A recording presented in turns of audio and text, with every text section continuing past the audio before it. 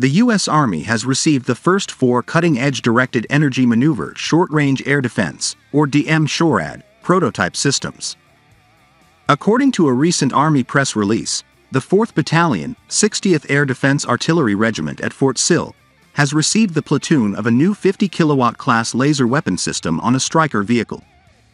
The new laser air defense weapon system does not pull a trailer nor have a dedicated support vehicle. Everything needed is mounted on the one Stryker chassis, which gives it an agility advantage over older systems. Another key component of M-SHORAD is that it is more cost-effective than firing multiple high-dollar missiles at low-value targets. This momentous delivery coincides with the historic reactivation of the 460th ADAR in March of 2022 and the subsequent reactivation of its Delta battery in June of this year. It signifies the continued smooth transition of the 460th ADAR from the 32nd Army Air and Missile Defense Command to the 1st Armored Division, which took place in November 2022. To prepare for the integration of these groundbreaking laser weapon systems, 460th ADAR commenced training in fall 2022. Drivers underwent rigorous training utilizing a surrogate M-SHORAD vehicle specially constructed to replicate the M-SHORAD prototype's size, weight, and power.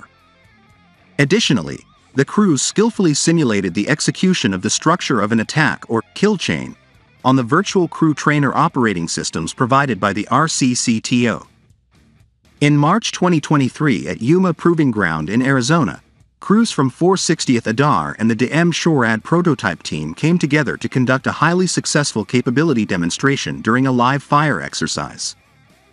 The event showcased the remarkable potential of these prototypes and left a lasting impression on participants and viewers.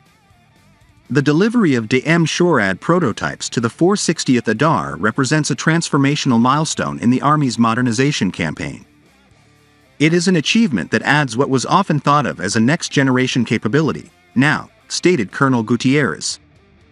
These high-energy laser systems will be a game-changer on the contemporary battlefield, a critical component of an integrated, layered, and in-depth air missile defense for division and brigade maneuver formations. Colonel Gutierrez continued, "I couldn't be prouder of our team. The Directed Energy Project Office took nascent technologies and accelerated their maturation and development to put hardware in the hands of soldiers in record time.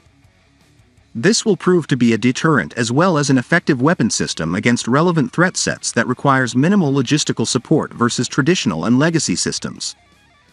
Receiving these groundbreaking systems enables the 460th ADAR Delta battery to embark on collective training with kinetic variants of the M-SHORAD, as they were concurrently received in June 2023. This opportunity allows for enhanced evaluation of the integration and employment of these systems within the Army's integrated and layered air missile defense architecture, as well as their structural alignment within division formations. Lieutenant Colonel Alex Corby, former 460th ADAR Battalion commander, notes, "The delivery of the M-SHORAD prototypes marks an extraordinary advancement in our military capabilities. Today, Delta Battery etches its name in the annals of military history as the Army's first ever tactical directed energy-capable unit. With cutting-edge technology at their disposal, they are pioneers, forging a path towards a more formidable and agile future for our forces."